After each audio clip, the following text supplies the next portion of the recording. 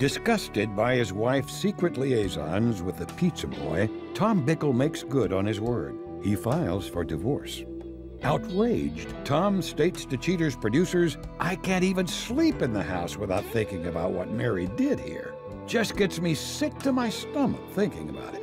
I've got to sell the house and move on." The suspect, Mary Bickel, sobbed incoherently during her interview with Cheater's officials. Mrs. Bickel places all responsibility of the fling squarely on Tom's shoulders. The suspect wails to Cheaters, "It's all Tom's fault. If he hadn't left me alone so much, maybe I wouldn't have had time to do all this.